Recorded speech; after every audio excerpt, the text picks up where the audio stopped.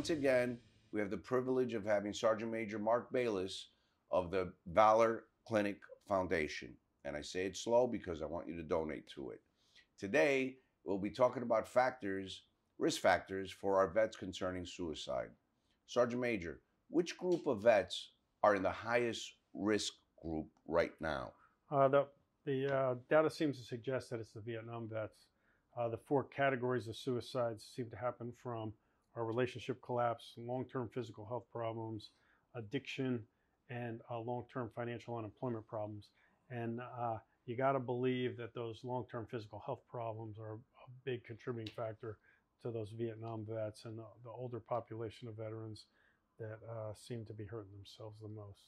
According to you, there are four different categories, which you just went through. Out of those categories, which are the most difficult to address, you would say? The hardest one to address is the cultural conflict points for relationships for veterans. If we don't learn to understand why our military behavior norms are what they were, that kept us alive in combat and helped us do so well in war and in the service, cause conflict and relationship problems on the outside. As a group, as a whole demographic, we have trouble getting along with our kids, we have trouble getting along with our spouses, and argue with our coworkers quite a bit, much more than the civilian population. And largely, our culture is we make no mistakes, people die, and we correct other people's mistakes, and civilians hate both of those. They're much more casual, hey, it's all good, and we're much more mission and task focused and get it right and do the best you can. And when we start trying to push that on our civilian counterparts, whether they be in the family relationship or work relationships, even social relationships like organizations we get involved in outside of family and work, it becomes a recurring theme. And at some point it gets exhausting. And vets have a tendency to then either isolate when it gets exhausting or put an end to the strain. And when all four of those are happening at once, it gets even more problematic. And it's important for you to mention those things are going on, co-occurring with the emotional scars of war very often, which complicates it. It aggravates our behavior norms to make them more intense and much more confrontational when we bring those behaviors to civilians. And it's fatiguing. We lose sleep over nightmares. We have flashbacks. We have anxiety issues that go along with that it can become a mess. And that last thing nobody can control is a surprise event. And if a surprise event hits when you have those other things going on, it's a really important time to be looking out for your battle buddies and trying to shore people up and give support. So it's a complicated problem with a lot of parts. And I hope that wasn't too much wordage. No, it's not enough wordage because we have, as I've said before on the show, an average of 20 vets committing suicide a day, which is totally unacceptable. Yeah. These are the people that have bled for us overseas, have protected us, our way of living, and now we have the duty to protect them. And you're doing a great job in VALOR. And just to say something about the Sergeant Major, he served as an Army Ranger. He served with the Special Forces. He was a Sergeant Major, which is top soldier. He'd probably still be in the Army, but for the fact that he broke his back while he was serving. So he's a man that's now helping our vets through the VALOR program. And you could look it up online, Google it, what have you. And if you care, please contribute because it's important. Our vets were there for us, and we should be there for them. So please tell us more about the program. We try to address the relationship problems by helping the vets understand where their behavior norms came from and how they impact with the civilian world, and the people they deal with out here. We try to get them up and moving again for the long-term physical health problems by teaching them to fly fish and taking them on archery hunts and having outdoor event days to do those things. We're currently looking for opportunities to bring addiction programs, but and we just partnered with Warrior Workforce, which is a charity that helps train veterans digital communication skills and solar panel installation to help deal with the long-term financial and unemployment problems by giving them the ability to get high-paying jobs in the digital communication industry, whether it be cell phones or downloads for TV or computers and things. And we do a peer version of learning to manage the emotional scars of war, so they can tone down the effects. And we've noticed that when they tone down the effects, their relationships start to improve, and their emotional scars start to wane. The effects of their emotional scars start to wane. The nightmares start to go down. The anxiety problems start to go down. The survivor's guilt starts to find a little more peace. They want to drink and party less. So it's like a collateral benefit toward the addiction piece. And we're just breaking ground into the long term. You mentioned in a previous interview we did that we're getting Camp Trexler. A big part of what we're going to do at Camp Trexler is the job training piece. And if God willing and creek don't rise, we'll have some addiction stuff there as well. And we'll deal with the spectrum across the four, where you can do upstream interventions. We don't want it to get to where they're calling crisis line, right? Right. If we know those are the vulnerabilities, and we see, I'm making up an example, but since I'm here with you, Sure. Manny's having problems with his wife. You're single, so it's a good example to make, right? So people know it's No just problem. fabricated. Manny's Yes. having problems with his wife. Hey, dude, come here, Sergeant Gomez. If there's a Come wife hang out out with there us. for me, please come and have problems. but hey, Sergeant Gomez, let's go talk about some stuff. Spend some time. We're having a group with Rashad and Pam, the now Air Force vet, and yada yada yada, and we're coming together talking about the stuff we're dealing with out here and finding our solutions. Why don't you come join us and maybe find some answers to tone down the conflict with the wife. And oh, by the way, those knees where you're limping from all that rucksack marching and fighting. Yeah, we got something. Let's go fishing. Let's and get you up and moving and tone down some of the relationship problems, so it doesn't get to the point where you have that big loss that becomes the final punch, right? Yeah. And so I believe that the place we bring down the veteran suicide is knowing what the risk factors are and dealing with them sooner, before they have to call a crisis line where they're standing on the bridge, or hey, if I don't get some help right now, I'm gonna kill myself, get me in the hospital. Yeah. I know, because that's the wrong time. That's a frantic. That's a hard time to stop a train that's already going 100 miles an hour. And one man's opinion. I seem to be a voice in the woods when I talk to others about that. Everybody thinks the right thing is the crisis line, and I think that's waited way too long. No, I agree with you. I personally had calls from people that I served with that live in other parts of the country, and once in a blue they'll call me because they're in a bad way, and I have to talk them off the fence. And depending on how bad they are, I'll either talk to them nice, or I'll talk to them like when I was back in the Marine Corps. There you go. You got to do what you got to do, right? Which they understand, you know, and it's like, no, you will, do X, Y, and Z and uncork yourself, blah, blah, blah, blah, blah.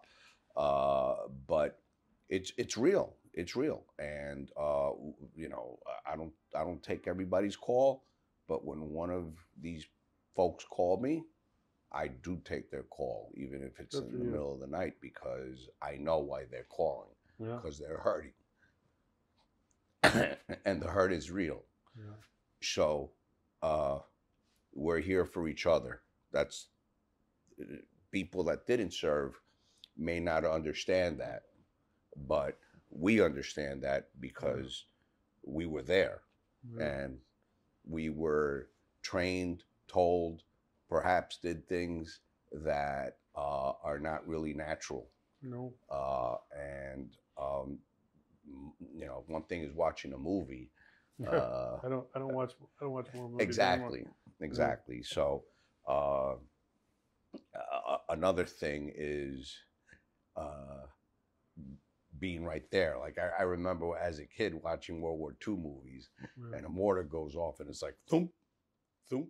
And That's then another the good- first time I actually fired a mortar, it was like boom! Like what just happened? Yeah.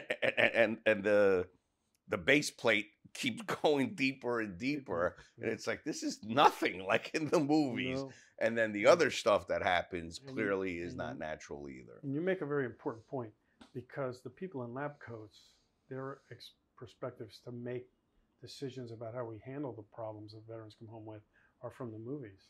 Yeah. And they're not, there's not enough camouflage in the research, and there are no lab coats in the foxholes. Right. We have to figure out how to get the veterans' insights into the development of programs.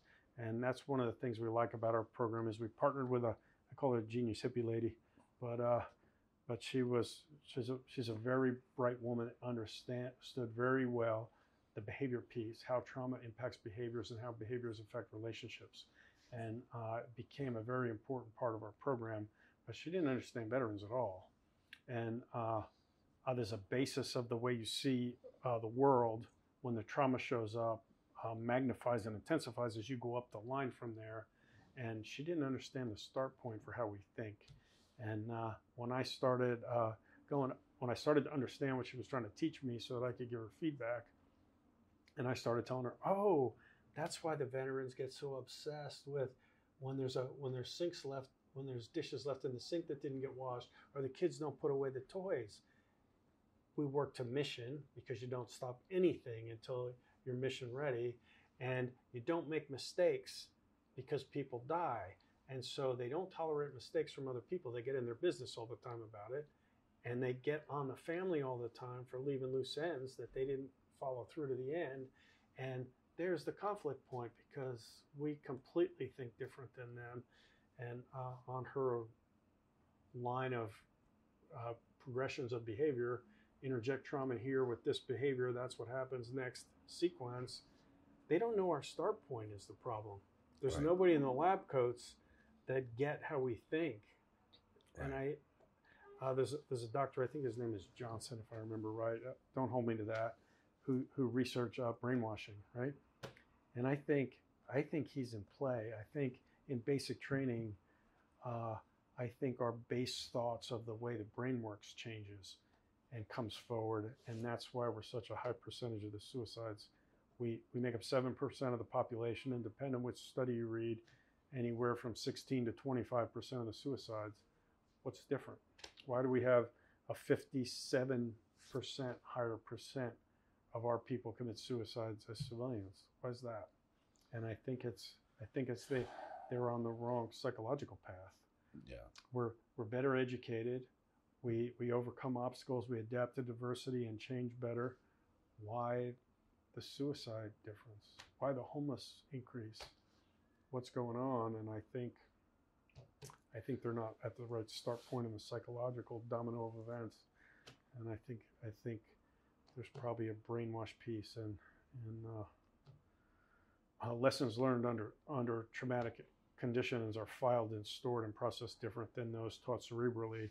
And tell me somebody that wasn't scared in basic training. It's a real thing, right? And it kind of changes the sequence, the way psychologists look at things, and or the way the brain reacts to storing and processing information. And I think we're just starting at the wrong place. I think everybody's still on Freud and coming up Freud, and we've changed it to the Gomez or whatever the new one is. And God help us that we find people. Yeah, that God help from a us if different it's point. the Gomez one, because Gomez doesn't know Jack Neptune about what the about how to fix the problem. What's the version? What's the Marine version? And what's the difference? What's the difference between why are so fewer of them Air Force? Yeah. Why are even fewer of them Coast Guard? Why is it so much Marine Corps, Army centric? Yeah. And well, I have my own opinion.